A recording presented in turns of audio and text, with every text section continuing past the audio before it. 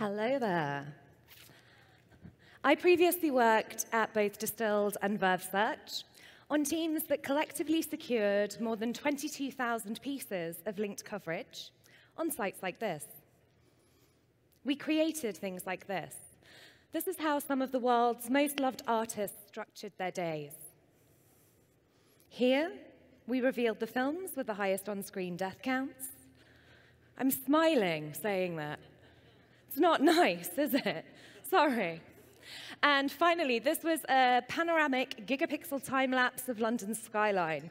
Internally, at one point, we were calling it a gigalapse. I think that sounds like a medical condition, so I try not to refer to it like that.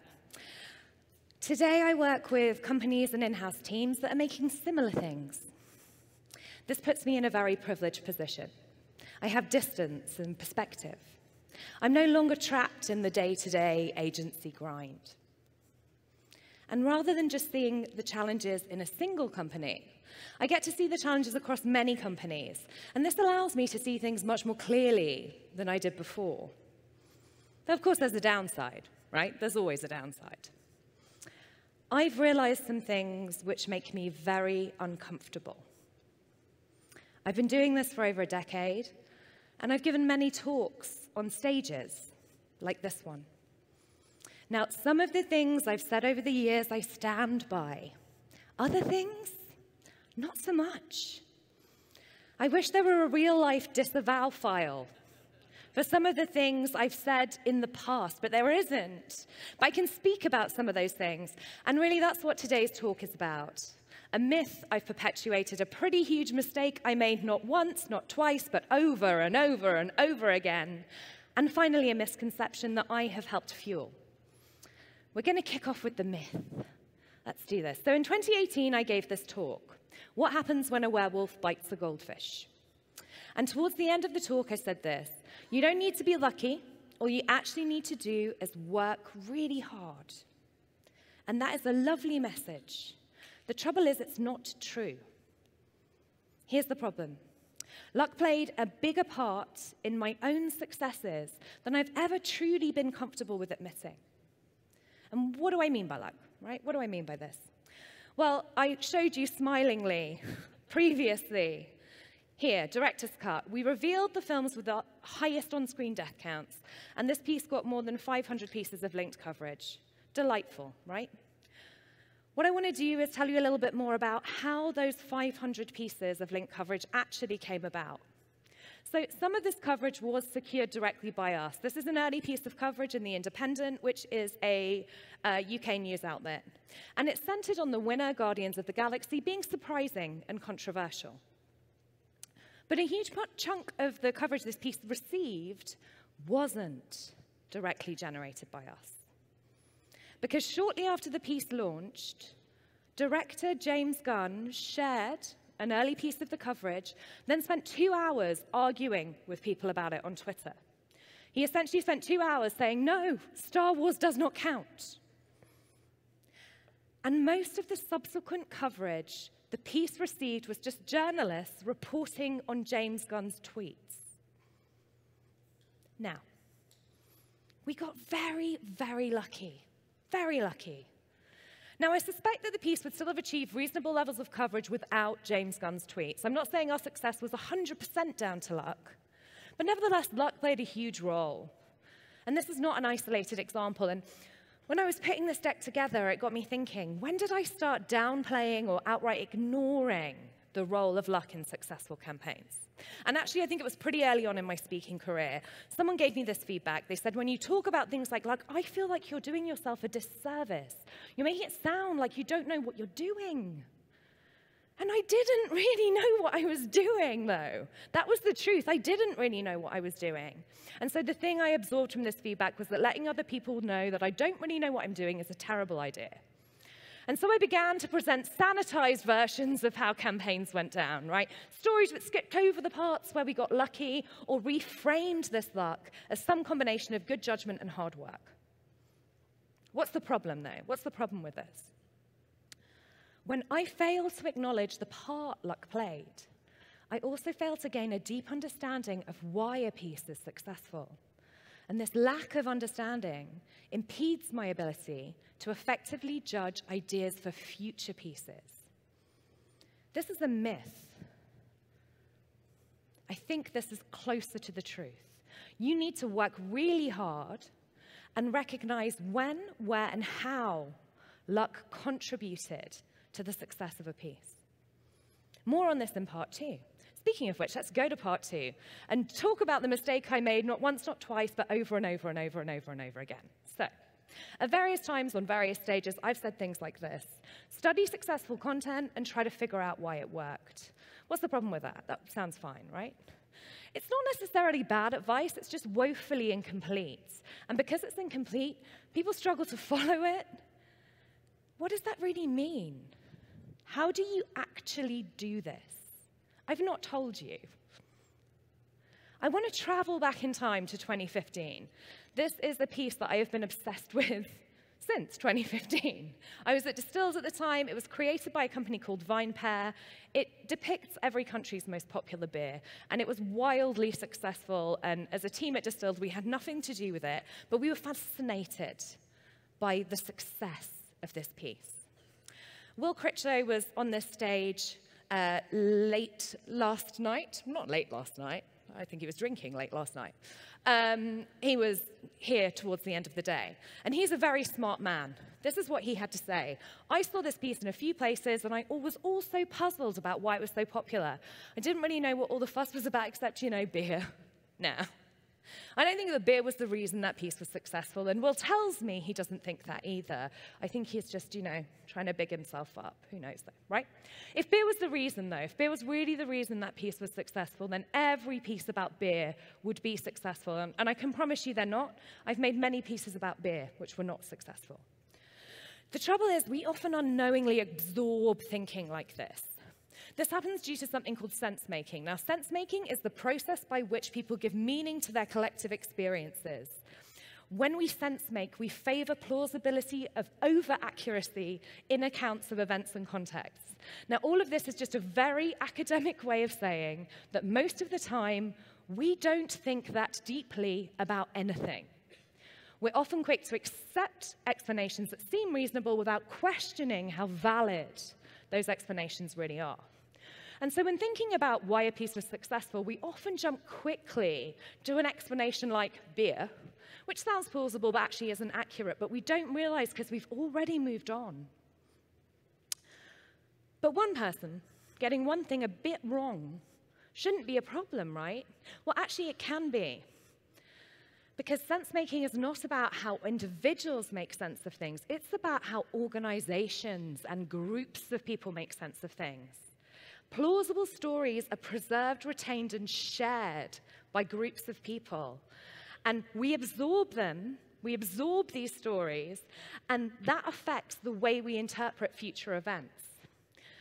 And it leads us into some very weird situations, ultimately, because if we accept that beer is the reason that this piece is a success, what happens when we see another piece about beer? Our brains go, oh, pattern. There's a lovely pattern here. And what happens as we move through the course of our careers? All future successful pieces that we encounter about beer add evidence to support this explanation. And over time, it becomes more and more and more true. I see this happening in a lot of directions at once. What else do these two pieces have in common? They're both maps. How many times have you heard, like, journalists love maps? No, they don't. It's another pattern problem, right? If it were true that journalists really love maps and would just cover any map-based piece, right? Every map-based piece would be successful. It's definitely not the case.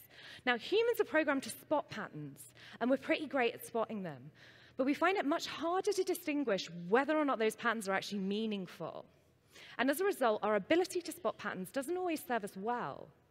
Now, I'm sure that no one in this room, apart from 𝗃_𝗏, thinks that beer or map is the reason that those pieces were successful. In the past, if you'd asked me why, I'd have probably said something like this. They offer journalists something they don't have the time or resource to create themselves, which is true, but again, I've made several pieces about resonant topics which offered journalists something they don't have the time or resource to create themselves, and they weren't all successful. It's just another pattern I've spotted, but it's not a meaningful one. Despite saying this a bunch of times, I wasn't great at figuring out why a piece was successful. And this bit is part of the problem, right? Because we don't need to study the content, we need to study the coverage it generated.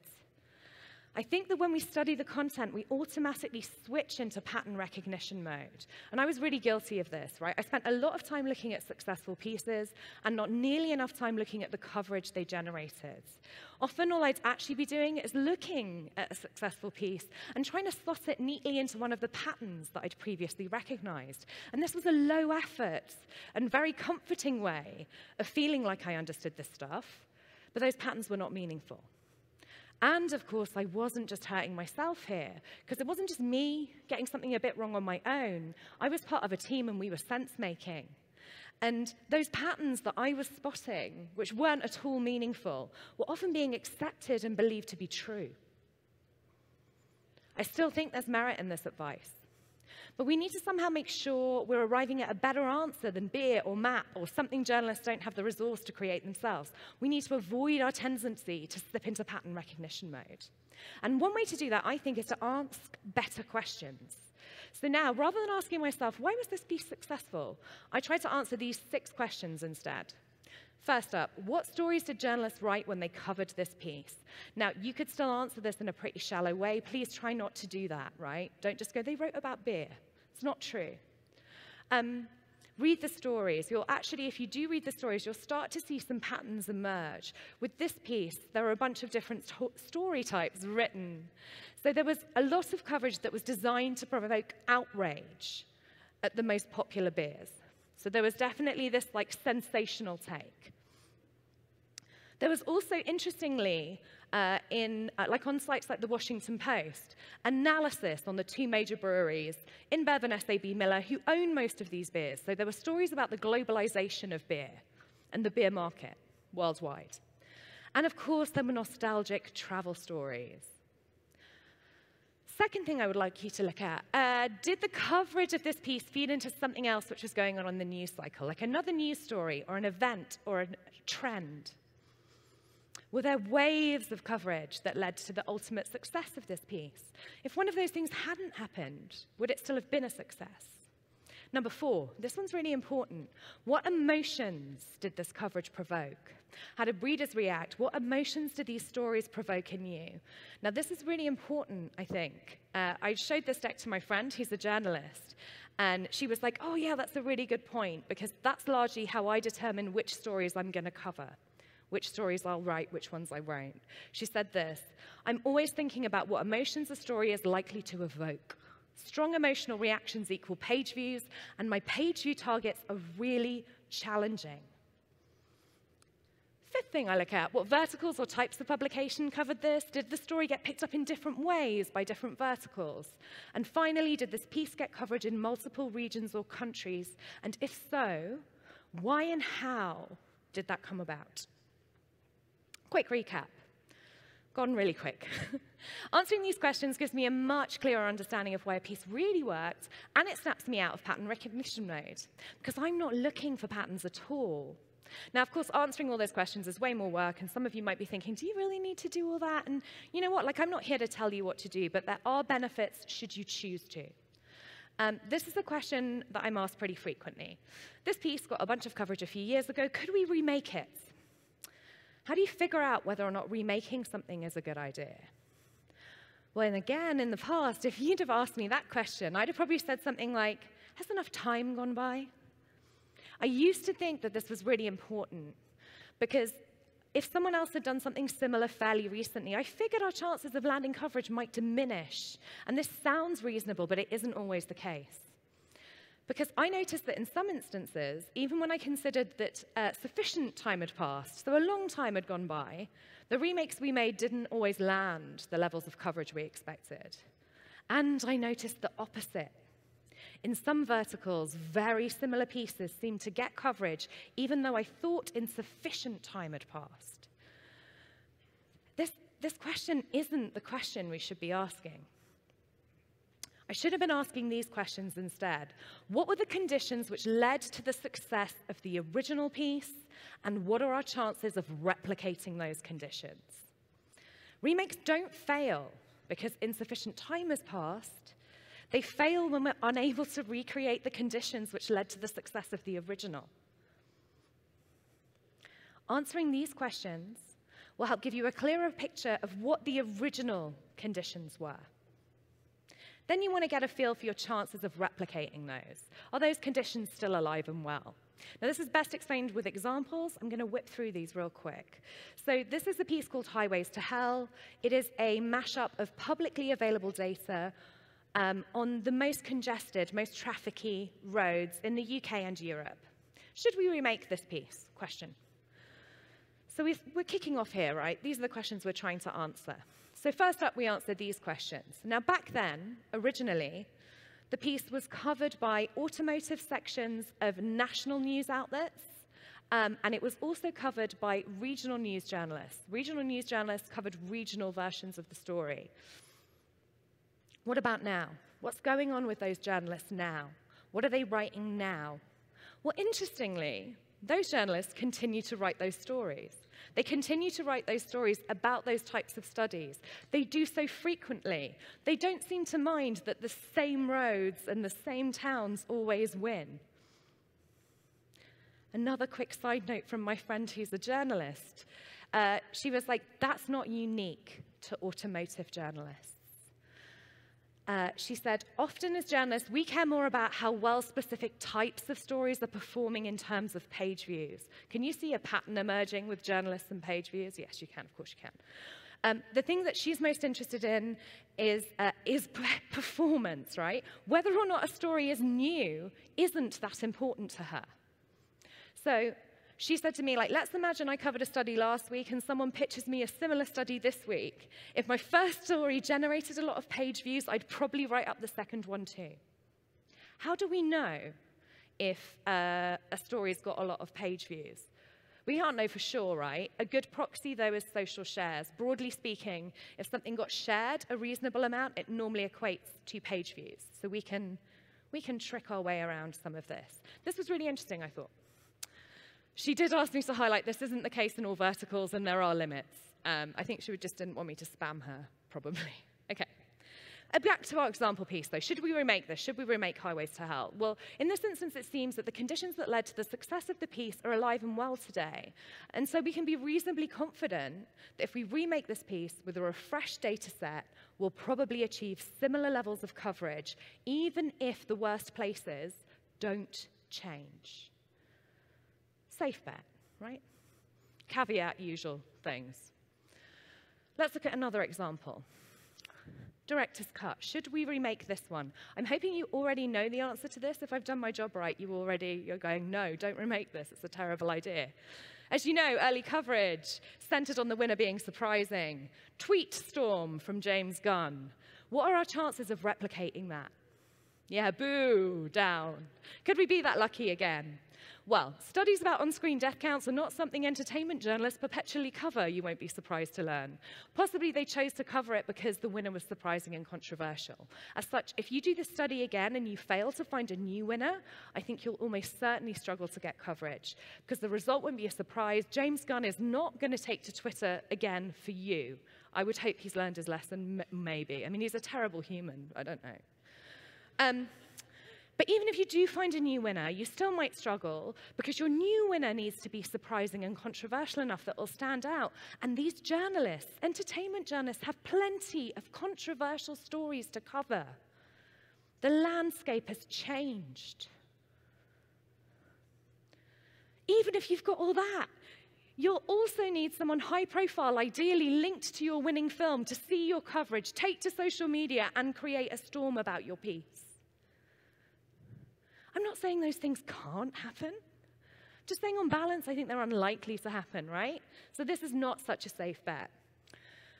Just to loop back, this is why I think it's so important that we recognize when, where, and how luck contributed to the success of a piece. Because when we fail to acknowledge the part that luck played, and when we fail to acknowledge the real reasons why a piece is successful, we'll also fail to judge future ideas, right? So that was a lot. Quick recap. The advice I gave previously was woefully incomplete. I think this is better advice. Answering these questions will give you a much clearer understanding of why a piece worked, and you'll be less likely to fall into pattern recognition mode, which is important because patterns like 𝗵 and 𝗵 are, not helpful. Next time you're considering remaking a piece, rather than asking, has enough time gone by, ask yourself these questions instead. Part 3. So I want to talk a bit about a misconception which I've helped fuel. At the beginning of this talk, I showed you 3 successful pieces, right? These 3 here. There's something really important that I failed to tell you, though. Those pieces are all outliers. Less than 10% of the pieces that I have been involved with making in my 10-year career have performed like this. It was not my intention to mislead anyone or to give the impression that these sorts of results were normal. But nevertheless, that is what I've been doing. Every time I walk on stage and I tell people about a very successful piece, I'm normalizing it. Here's another question that I am frequently asked, and it breaks my heart. My last piece generated no linked coverage at all. Am I terrible at this? Because as an industry, we largely focus on sharing our successes, our barometer for the actual success rate of digital PR is hopelessly broken. And today I want to try and help fix that. So I got in touch with a bunch of agencies and in-house teams and asked them to share their data with me. As data sets go, it's reasonably robust. I have combined data on more than 2,000 digital PR pieces from 11 different agencies and in-house teams. However, I think it's important to note that your own results, should you choose to try and compare, may or may not compare favorably. There are likely to be good reasons for this. As such, I would like you to be mindful of how you interpret and use this data. Most importantly, I do not want this data to be used as yet another stick to beat digital PR people with. We have plenty of them already. So, comparison's a dangerous game, but if you do want to compare your performance, this is a better barometer to use. I'm just trying to give you a better barometer. Let's do this. So, first up, I've split this data set in 2. We're going to look at results from asset-led pieces. An asset-led piece is just any kind of piece where there's something on the client's site. So it might be a fully interactive, glorious thing that costs a lot of money. It might be a blog post. It's still an asset-led campaign, something linkable. So this is how this breaks down. I'm not going to read this out, but maybe take a picture. You can see for yourself. The data here is from 1,398 pieces. I also collated stats on digital PR pieces without assets. So these are pieces where it's press release only. So we're just going straight to the journalist with a press release. That's how this breaks down for those. So I've got data on 730 pieces without assets. Now, this is the slide you want me to show, I'm sure. It's the comparison I don't think we should be making, but almost inevitably will. So there you go. Just for the record, though, I don't think that this means that asset-led pieces are better or worse than pieces without assets, right? I just think they perform differently. Pieces without assets seem to fail at a higher rate. So 5% of asset-led pieces generated no coverage at all versus 31% of pieces without assets. In a similar vein, they are less likely to generate 100 or more pieces of link coverage. So 8% of asset-led pieces generated 100 or more pieces of link coverage versus just 1% of pieces without assets. I think the thing that we need to acknowledge, however, is that pieces without assets are typically quicker and therefore cheaper to produce. So I don't think this is like a sensible comparison to make. If at all possible, I would recommend doing both. I think both have their place. But let's flip back to this original question. My last piece generated no linked coverage at all. Am I terrible at this? Unequivocally, no. You are not.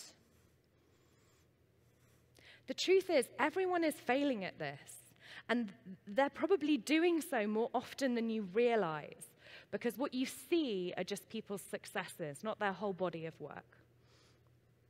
While we're here, believing stuff like you're only as good as your last piece. I saw this on Twitter, and it was very cross. Believing stuff like this really isn't a great idea, because if you tie your own self-worth to the results you achieve, your confidence and your self-esteem will be all over the place. This here is an ugly graph, and I apologize. It's the performance of 40 digital PR pieces I was personally responsible for over just a 4-month period at Verve. The peaks are about 200 links. The troughs aren't. You can see it is bumpy. I'd like to leave you with a couple of final thoughts.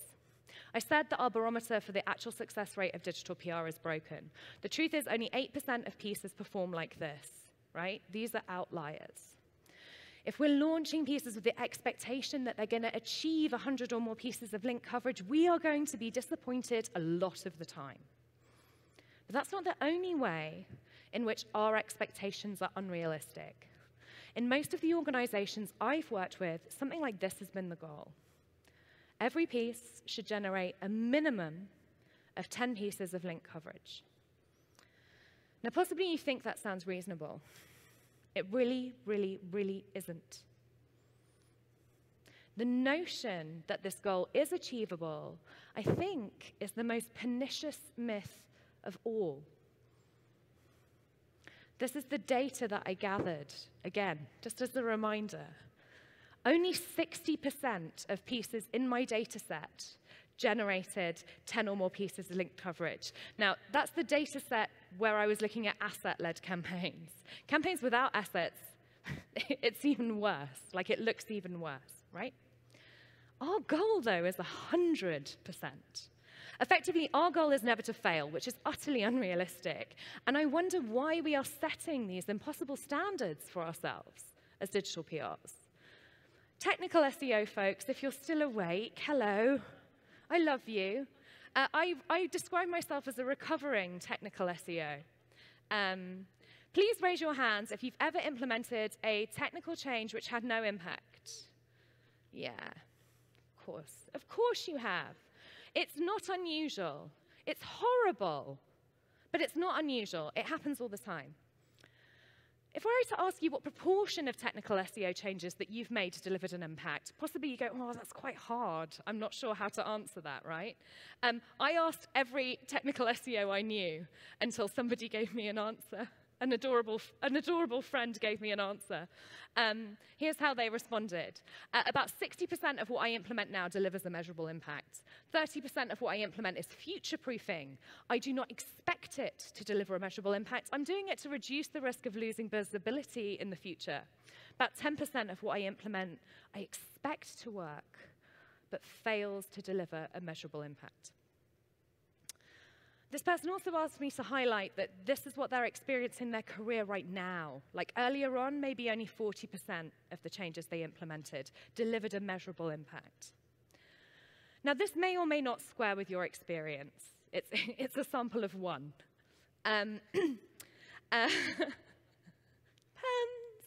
So, another friend of mine said, the site I'm working on right now is technically sound, so most of the tech changes I implement are future-proofing. I focus on content projects, because that's what delivers an impact. As I said, I asked a bunch of people this question. Everybody said, everyone agreed, that the technical changes that they implement, which they expect to work, so excluding the future-proofing stuff, the stuff they expect to work, still doesn't always deliver an impact. So I think it's fair to say that all technical SEOs experience failure, just like digital PRs. Now, some of you might be going like, a single technical change is cheaper to implement than a single digital PR piece. And to that, I would respond, sure, sometimes, but not always. Mainly, you just think it's cheaper because you don't actually calculate the full cost. A single technical change might incur a negligible cost, but it's not always the case once you account like the full resourcing.